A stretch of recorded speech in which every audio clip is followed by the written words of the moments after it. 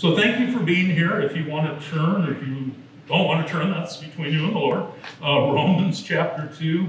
We're going to try and get through verses 5 through 16. Once again, the title of our study this morning, There Is No Partiality with God. So I'm going to read verses 1 through 16, and we'll just go over 5 through 16. Therefore you are inexcusable, O man, whoever you are who judge. For in whatever you judge another, you condemn yourself. For you who practice, or you who judge, practice the same things. But we know that the judgment of God is according to truth against those who practice such things. And do you think this, O man, you who judge those practicing such things and doing the same, that you will escape the judgment of God? Or do you despise the riches of his goodness, forbearance, and long-suffering, not knowing that the goodness of God leads you to repentance? Verse 5. But in accordance with your hardness and your impenitent heart, you are treasuring up for yourself wrath in the day of wrath and revelation of all the righteous judgment of God, who will render to each one according to his deeds. Eternal life to those who by patient continuance in doing good seek for glory, honor, and immortality. But to those who are self-seeking and do not obey the truth, but obey unrighteousness, indignation and wrath, tribulation and anguish on every soul of man who does evil, of the Jew first and also of the Greek. But glory, honor, and peace to everyone who works what is good, to the Jew first and also to the Greek. For there is no partiality with God. For as many as have sinned without the law will also perish without the law, and as many as have sinned in the law will be judged by the law. For not the hearers of the law are just in the sight of God, but the doers of the law will be justified. For when Gentiles who do not have the law by nature do the things in the law, these, although not having the law, are a law to themselves, who show the work of the law written in their hearts, their conscience also bearing witness, and between themselves their thoughts accusing or else excusing them, in the day when God will judge the secrets of men by Jesus Christ, according to my gospel. I think Paul, if he was in a modern English class, he would be given an F right out the gate. I mean, he is just noted for his sentence that just keep running on and running on and running on. But thankfully, the Holy Spirit used him as a pen, and you know what? That's not going to be a problem as we read Scripture. So as we continue to read of God's judgment, we're going to learn, we're going to hear, we're going to understand that what Paul is talking about is those that are self-righteous. The self-righteous will have to give an account. The religious will have to give an account. And I want to bring out three truths that we're not going to get to all of them today, but these are the three truths. Number one, God's truth is the bar by which we will be judged. So it's God's truth.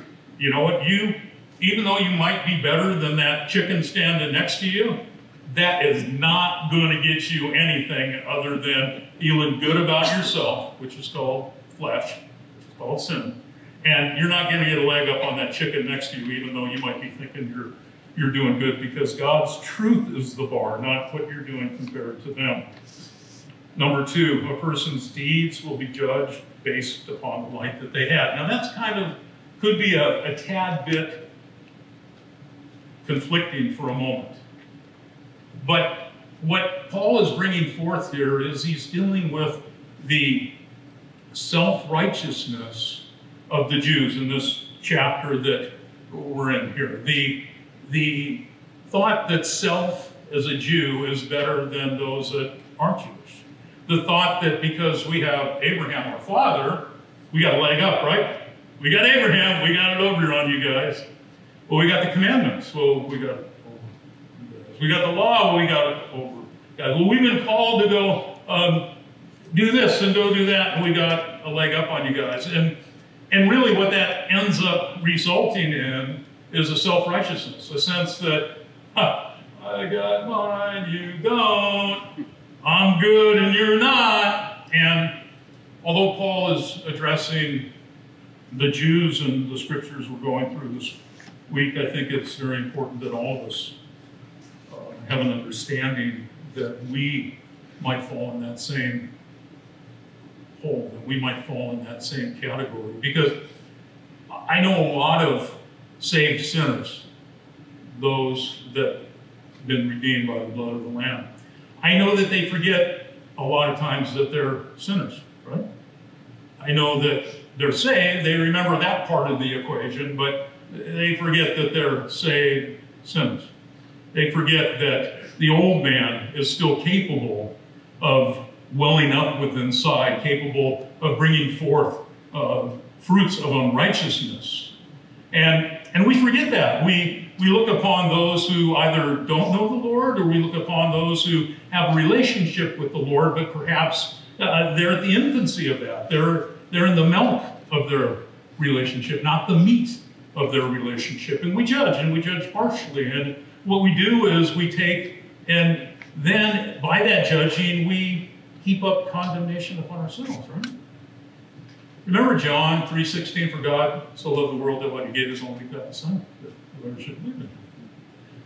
Verse 17 is something that we need to really remember. For God did not send his Son into the world to condemn them. The world's already condemned. They're already going to hell in a handbasket. And so as Paul is now speaking to the Jews in our scriptures this week, what he wants them to be aware of is that they are not going to take and get ahead in this race by keeping those things which are outward appearance only, right? So many of us, we look good on the outside, but we're like those dead men walking those sepulchres on the inside. You know, the outside looks all shiny and new, but underneath it is a bunch of rust. You know, we got a couple of car guys in here today, I think. And they look at, like Warning almost got whiplash. My God, okay, oh, gals and gals too. You know, I got an old car at home. And you know, no matter how much I put the blinders on, and go, oh, look at that thing, it looks so awesome. You know, I know where the rust spots are. I can look at the fender lips and I can see where a little bit of water has hung out there and made itself home, and the paint's starting to bubble a little bit, and things are going on. But the outward appearance to most looks awesome and shiny and new. But to me, who really knows that car inside and out, you know, it's a good looker from about 100 miles, and then only then if you're looking at with the backside of your head. And so in that, the Jews looked at the Gentiles, and if you will, the Gentiles were the foils for the Jews. You know, as long as they looked really bad, we could say we look really good. As long as they were doing this, well, we weren't doing that at least, and the Jews wouldn't address what was going on. But the Lord sees the heart. The Lord knows the heart. And at the end of the day, those things that we do are either going to testify to the fact that we know and we love the Lord, or they're going to take and they're going to be gathered up and will be held accountable to all this. And he's making the same truth known to the Jews. Let me read our verses this morning, verses 5 through 11. But in accordance with your hardness and your impenitent or unrepentant hearts, you are treasuring up for yourself wrath in the day of wrath and revelation of the righteous judgment of God, who will render to each one according to his deeds. Eternal life to those who by patient continuance in doing good seek for glory, honor, and immortality. But to those who are self-seeking and do not obey the truth, but obey unrighteousness, indignation and wrath, tribulation and anguish on every soul of man who does evil, of the Jew first, and also of the Greek. But glory, honor, and peace to everyone who works what is good, to the Jew first, and also to the Greek. For there is no partiality with God. See, what God wanted the Jews to understand, as well as the Gentiles, or the way the saved church, he wanted them to understand God is not partial. God is not partial. His scales are the same. You know, well, I hung out with him a whole lot longer. I mean, Old Testament a whole lot longer than you New Testament dogs had been in the family. So obviously we got a leg up on you guys. Doesn't work that way. God judges, and there is no partiality with God.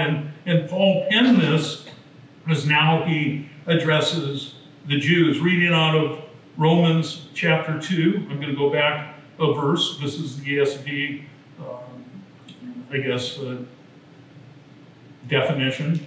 Or do you presume on the riches of his kindness and forbearance and patience, not knowing that God's kindness is meant to lead you to repentance? That's a question. See, God is long-suffering, God is kind, God is patient for the purpose of leading the unrepentant, leading the hard-hearted to know who he is, to come to that repentance. It says here, read it again, more. Or do you doom? Do you presumption make the world? Presumption goes in that, hey, he's not saying who to go. I mean that he's going to do to be kind and this to me. But he says not that God's kind meant to lead you to repentance. Kindness, word is him acting with you and your sin. It doesn't word in with you and what you're doing. It does not him saying, yeah, it might be good culture, new thing, political system. Got you come changing a little bit here and just come along and say, that's not work like that. God is his truth and his is what? They can't never change. Well, God never changed.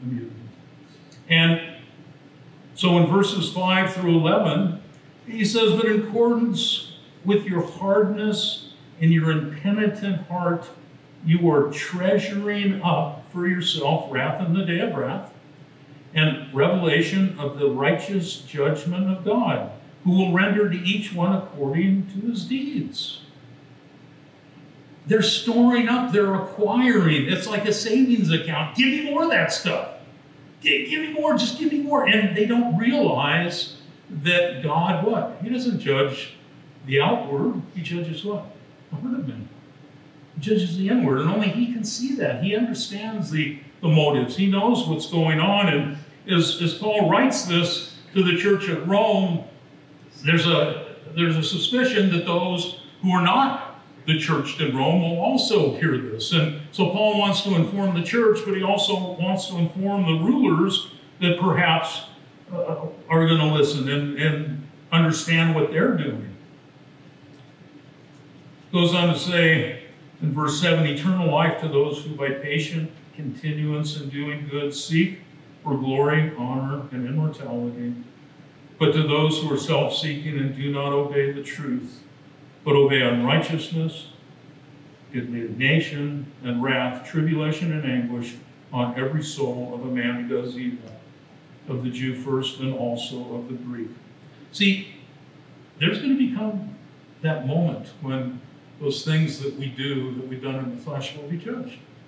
Those things that we do and we do in the flesh, they will paint a picture of who we are. It's hard sometimes to be in a fellowship and somebody participating thing might be viewed as on the of what is. I'll just leave. And sometimes we things, and we were to go to not the prayer of the Pharisee, oh, okay, Lord, I'm not like, but pray for those people. We're to pray, Lord, wrap your arms around, we're encouraging them, and how you doing? Pray. But there are others, congregation, that they're keeping up, keeping their knees bent, they're keeping their class, and they're the best, and by the power of the Holy Spirit and the information that they have, because that's what this is about as well, the information that you have, to magnify and glorify the Lord. And so we're not to be busybodies. We're not to take and be fruit examiners, although in a sense, maybe in a little bit we are. But what we're to do is we're to pray for all men. We're to take and pray for those that spitefully use us and pray for those that appear to not understand what the Lord would have them to do. Back to verse 8, but to those who are self-seeking and do not obey the truth, but obey unrighteousness, indignation and wrath, tribulation and anguish on every soul of a man who does evil, of the Jew first and also the Greek. So God is pulling everyone together. But glory, honor, and peace to everyone who works what is good, to the Jew first and also to the Greek, for there is no partiality with God. Think of life as a savings account. What are you reaping? What are you storing? What are you throwing in that account? Reading out of Job 34:19. Yet he is not partial to princes, nor does he regard the rich more than the poor. They are all the work of his hands. Shouldn't that encourage us? Shouldn't that incredibly uplift us? That there is no basis in our physical wealth. There is no basis in our physical health. There is no basis in the things that we've acquired, our status in life, what family we were born into. There's no partiality with God. It's a level surface. And we want that, don't we? I want that level surface. I mean, I don't want to be that guy who gets on a team and I got an advantage. Oh man, I love that the Lord judges impartially. I love that. Because you know what? That puts us all on the same level with the same rules, on the same team or not on the team. And I think that's incredible. Proverbs 1:18, but they lie in wait for their own blood. They lurk secretly for their own lives. Speaking of those who judge others, those who use others. Jeremiah 17:10, I, the Lord, search the heart, I test the mind, even to give every man according to his ways, according to the fruit of his doing. Job 24:13, there are those who rebel against the light. They do not know its ways, nor abide in its paths.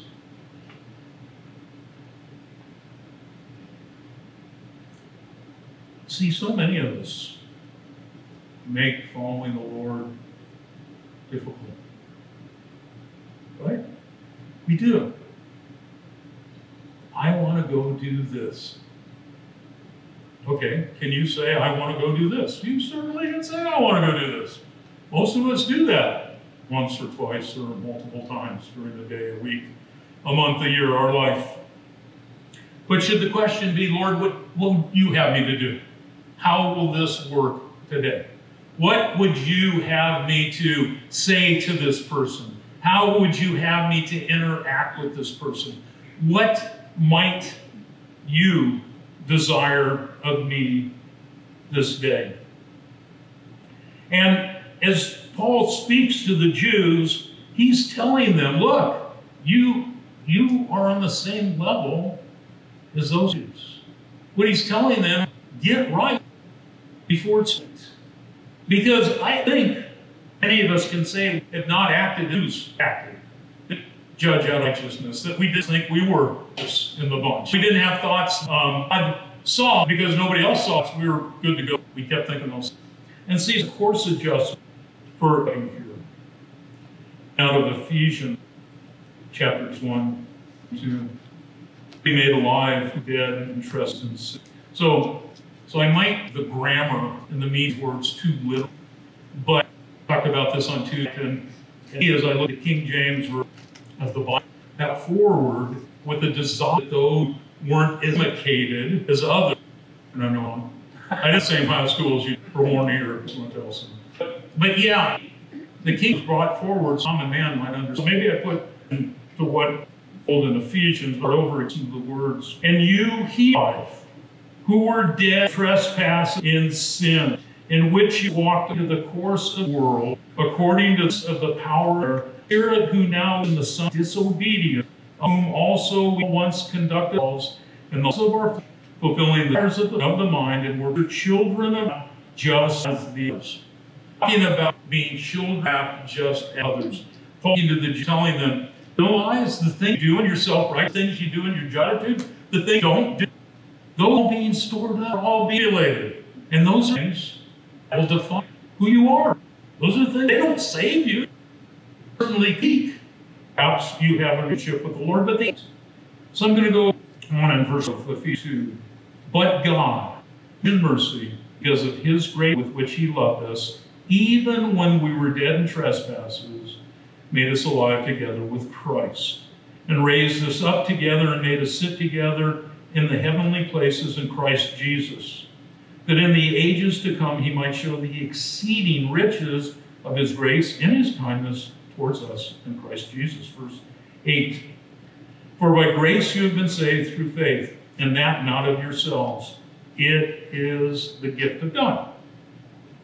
Pretty simple, right? It is the gift of God. Not of works. So, Jews, listen up. Gentiles, listen up. Church, listen up. Not of works, lest anyone should boast. For we are his workmanship, created in Christ Jesus for good works, which God prepared beforehand that we should walk in them.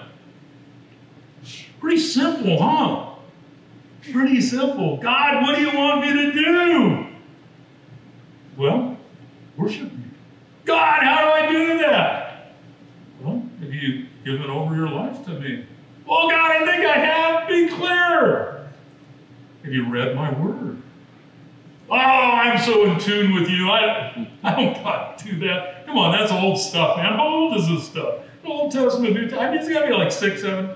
No, I don't need it. It's old, man. It's kind of moldy in a few places, too. No, but Lord, just like speak to me, and I'll do what. No. For we are his workmanship created in Christ Jesus, which God, Christ Jesus for good works, which God prepared beforehand that we should walk in them. Verse 11, therefore remember that you once Gentiles in the flesh were called uncircumcision by what is called the circumcision, made in the flesh by hands, that at that time you were without Christ, being aliens from the commonwealth of Israel and strangers from the covenants of promise, having no hope and without God in the world. But now in Christ Jesus, you who were once far off have been brought near by the blood of Christ. Pretty straightforward. So, if God so loved that he so gave, if we receive the free gift that we might glorify him, if we who were once afar off have now been brought close, who should have the preeminence in our life? And why is that so difficult? I mean, I'm breathing because he desires that I still breathe. I mean, they don't call it voluntary breath. You know, the little metronome in the head. Dick, breathe. Dick, breathe. Dick, breathe. I don't have a metronome for my heart, right? If I did, I'd be dead. Well, if I did or I didn't, I'd be dead. If my heartbeat had depended upon me, my breathing, I wouldn't be here.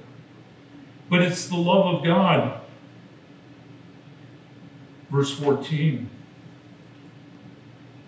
For he himself is our peace, who has made both one and has broken down the middle wall of separation, having abolished in his flesh the enmity, that is the law of commandments, contained in ordinances, so as to create in himself one new man from the two, thus making peace, and that he might reconcile them both to God in one body through the cross, thereby putting to death the enmity. And he came and preached peace to you who were far off and to those who were near. For through him we both have access by one Spirit to the Father.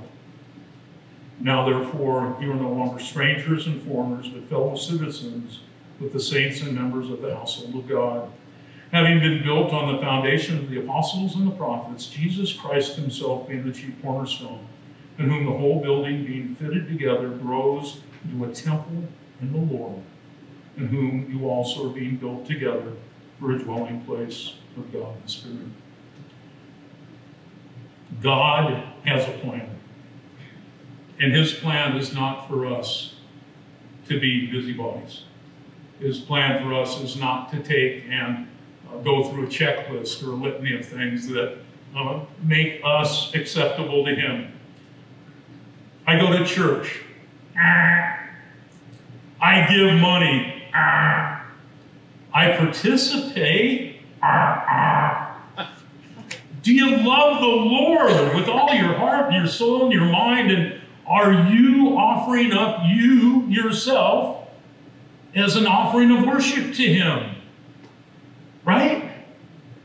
Are you giving him your all? Are you going to do that 24/7? Scripture says pretty much for all sin, we sin daily. If we say we don't, we call him a liar. So that's where the saved sinner part comes in. Confess, repent, be restored. Don't lose your salvation. It's all happy. But Paul, as he's dealing with the Jews, wants them to know that it's not those works that set them apart. It's the cross of Christ, and we'll get to that in a couple of weeks. But that's information that the church needs to hear as well, verses 12 through 16. For as many as have sinned without the law will also perish without the law, and as many as have sinned in the law will be judged by the law. For not the hearers of the law are just in the sight of God, but the doers of the law will be justified. For when Gentiles who do not have the law by nature do the things in the law, these, although not having the law, are a law to themselves, who show the work of the law written in their hearts, their conscience also bearing witness, and between themselves their thoughts, accusing or else excusing them. In the day when God will judge the secrets of men by Christ Jesus, according to my gospel. See, every man coming into the world, and this is all inclusive, so everybody, men, women, this is all inclusive. They have a light. They have an understanding. They have a conscience. And in that, whether they know who Jesus Christ is or they don't know who he is, they innately know right from wrong. They do know right from wrong. And if that's the only light that they have coming into the world, then these works that they do will be illuminated by that light, right or wrong, the moral that was written in their heart. And I'm not talking salvifically, I'm talking in the words. They will be judged by the light that they have. If somebody's been given the full gospel and they've received Jesus Christ as their Lord and Savior, their light is going to be a little bit different, huh? It's going to be a little bit more full, a little bit more dramatic, and they know what to do because they have the Holy Spirit within them. The Jews, they say they have this, but yet in having this, they can't obey the law. They don't obey the law. They have the law as a shield. And in that, the law is not going to save them. Christ came to what? Fulfill the law. The law is not a salvific instrument in the toolbox of salvation, but the law causes us to understand the need of a Savior. And so what Paul is saying here is those without the law will perish without the law. Those who sinned in the law will be judged by the law. The Gentiles who do not have the law by nature do the things in the law, so that understanding these, although not having the law, are a law to themselves. So the things that they do, even though they don't have the law, that becomes that which will expose what they're doing. In verse 16, in the day when God will judge the secrets of men by Christ Jesus, according to my gospel. I want to read out of John chapter 1, verses 14 through 18. And the Word became flesh and dwelt among us, and we beheld his glory, the glory as of the only begotten of the Father, full of grace and truth. John bore witness of him and cried out, saying, This was he of whom I said, He who comes after me is preferred before me, for he was before me. And of his fullness we have all received, and grace for grace. Verse 17. For the law was given through Moses, but grace and truth came through Jesus Christ. No one has seen God at any time. The only begotten Son, who is in the bosom of the Father, he has declared him. Have you been recipients of the grace of God? Have you accepted Jesus Christ as your Lord and Savior? Have you confessed? Have you repented? Has the very death of Jesus Christ become the propitiation for your sins? His death, his resurrection, his ascension, has that resulted in the Holy Spirit now indwelling you? I mean, that's a personal question, right? You know, that's a personal question. Are you saved? How do I know? You have the Holy Spirit, that's how you know. Well, I don't know. Then you need to go back and figure out, has God done a work in your life? Has he poured out his grace upon you? Has he opened your eyes, dead eyes that were once dead, now I was once blind, but now I see? And it's important because we don't want to be a church, a fellowship, an assembly of believers that go out and do good deeds with wicked hearts. That makes sense? They're mostly going to see your deeds, and only the Lord's going to see the wickedness that's in your heart. What we want to do is we want to sit before the Lord. We want to say, Lord, what would you have me to do this day? Lord, speak to me, guide me, direct me. And Lord, reveal if there is any wicked way within me, right? Because that's the only way we deal with things. I mean, back to my car. Man, if my car was a living, beating organism, man, there's all kinds of things wrong with that puppy. There's rust over here, there's leaks over here, there's things over... And for me, I can just go like this, and I can just close my eyes and not pretend that it isn't there, just ignore it, because there's nothing I can do about it, just not in that place, you know? But not so much with the temple of the Holy Spirit. Not so much with the temple of the Holy Spirit. If there's things that we need to rearrange, recalculate, remember the old Garmin systems? You know, I used to love messing with the Garmin lady, you know, because you go down the street, and I've lived around here forever, so you take a turn that you want to take, but the Garmin lady doesn't want you to take it. Recalculating, you know, and it's always, I picture my German ancestor somewhere just, you know, saying that into the Garmin recording. And I used to like to mess with the Garmin lady, you know, just, hey, you're mad at that one, watch this one, you know, go another shortcut. But you know what? If you're in the midst of wrong turns, if you're in the midst of having an outward appearance that is far different from what's going on inside, you know, confess, repent, turn, and go forward. I mean, it's simple as that, right? And as we go forward next week and we go on to verses 17 and on, read ahead. Somebody had said to me prior to coming up, you know, I'm going to be listening to what you're saying, I'll tell you if you're wrong. And I'm like, that's awesome. No, it is, that's awesome. I think that's the most incredible thing in the world, because I wake up in the morning much like a lot of you. Don't you wake up wanting to be right? I mean, I do. I don't want to wake up in the morning and think here it goes, old Eeyore, I'm going to be wrong on everything. No, I wake up, I want to be right. But I am open to be wrong. And so I'd love for you guys to read ahead, study ahead, have the Lord speak to you on the scriptures next week. And, you know, accountability is something that we all should desire, right? And that's what Paul is saying to the Jews. You're going to be accountable. That's what he said in the prior chapter 1. You're going to be accountable. And so in that, you know what? Pay attention, because we're going to be accountable. Amen?